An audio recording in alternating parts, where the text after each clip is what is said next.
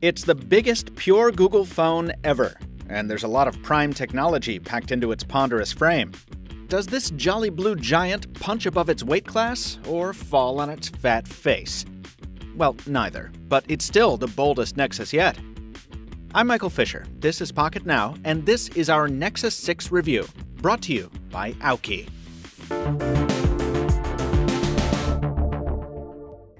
As we discussed in our earlier Nexus 6 comparisons with the Moto X and Nexus 5, Google's newest smartphone doesn't have much in common with either its immediate predecessor or its Moto from another mother.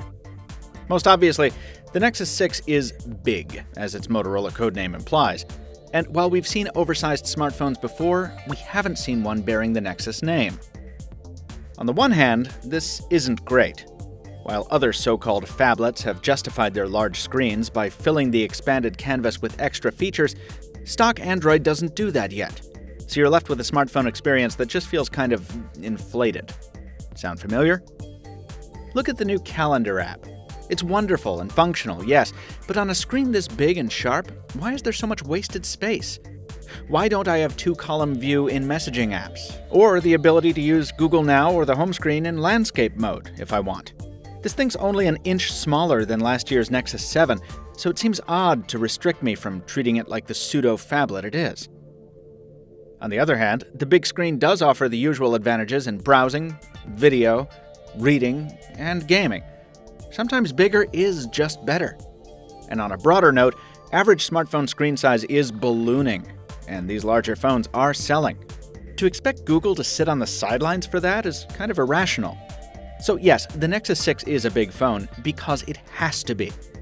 And in exchange for that bigness, you get some of the best specs you can find on a smartphone in 2014. Specs that'll hold up well into next year.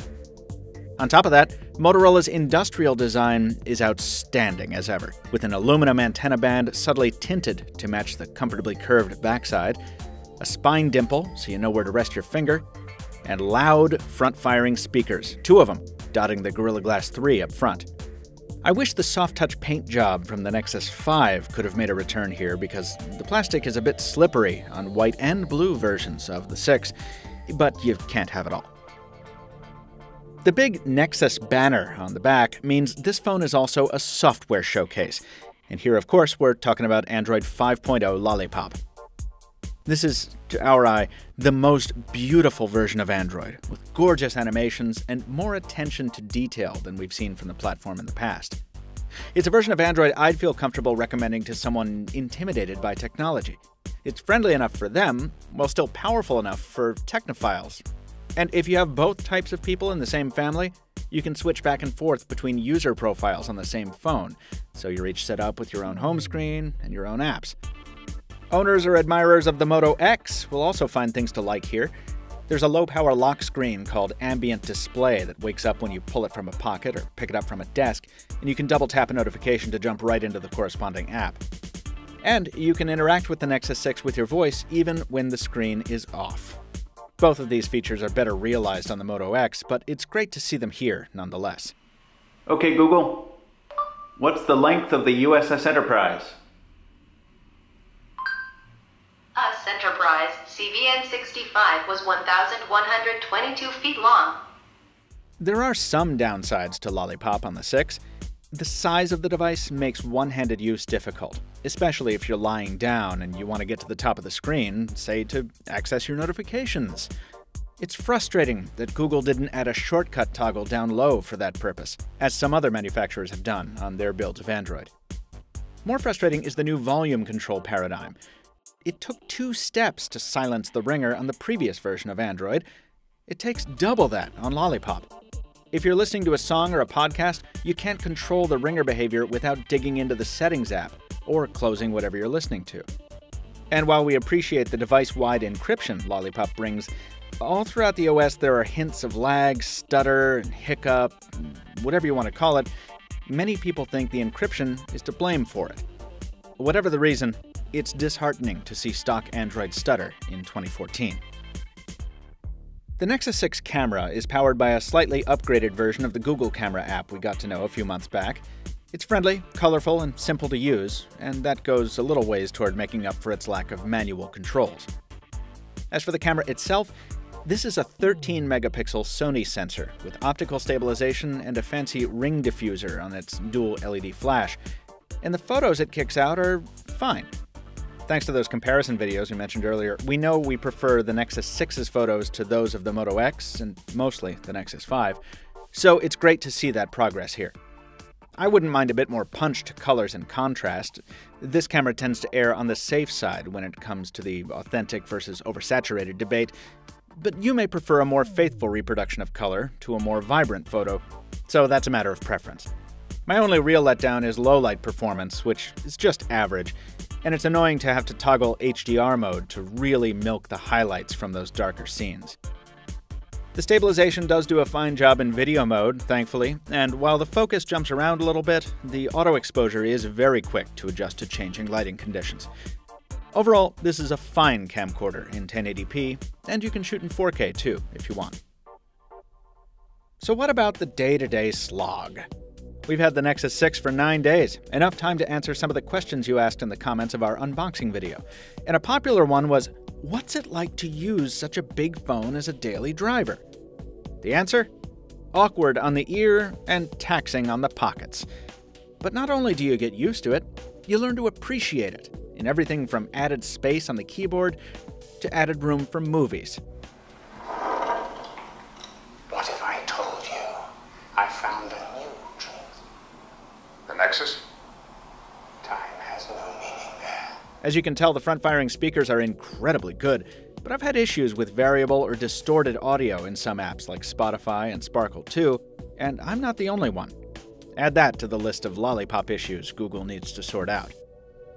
Better news, near as I can tell, audio through earbuds is just as good here as on any other modern Android.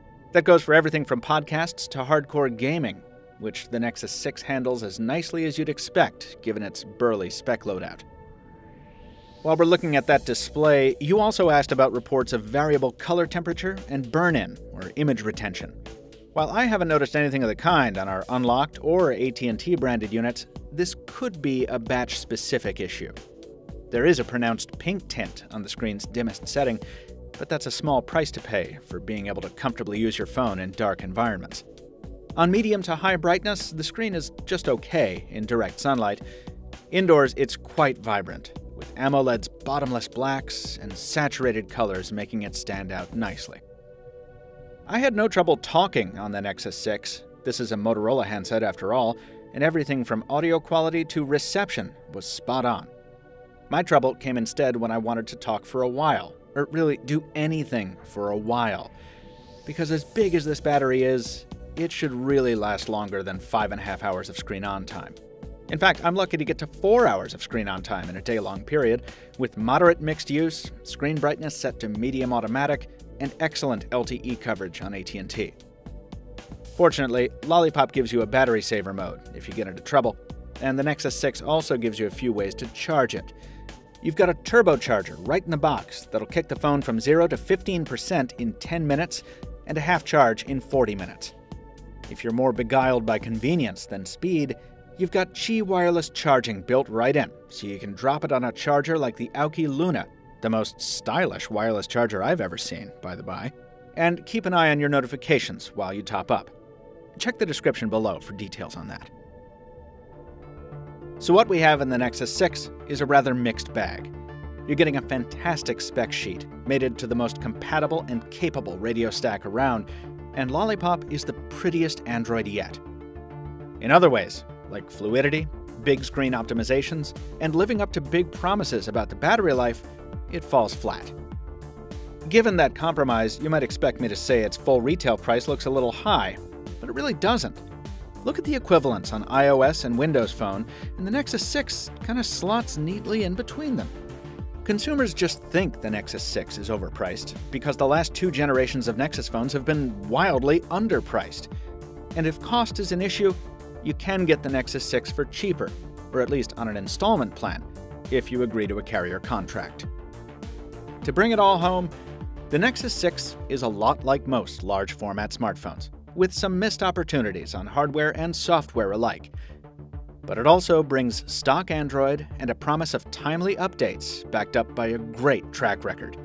Assuming those updates continue to land regularly, that makes the Nexus 6, if not our first choice, then at least a solid buy, and a worthy addition to the Nexus portfolio. This review was brought to you by AUKEY, maker of computer peripherals, mobile power banks, Bluetooth speakers, and of course, wireless chargers, like the Luna you saw in the video. Every AUKEY product was designed with details in mind by passionate gadget lovers who live and breathe technology. And with a comprehensive worry-free guarantee, customers spend less time fretting and more time enjoying cutting-edge gadgets. So why make your digital life hard? Make it smart with AUKEY. We talked about them, so go check them out, folks. Our Nexus 6 versus Moto X and Nexus 6 versus Nexus 5 comparison videos are live right now on YouTube, and you can also see our full written review of the Nexus 6 at Pocketnow after December 4th, linked in the description below. Till next time, this has been Michael Fisher with Pocketnow, Captain Two Phones on Twitter, reminding you that time has no meaning in the Nexus. We'll see you next time.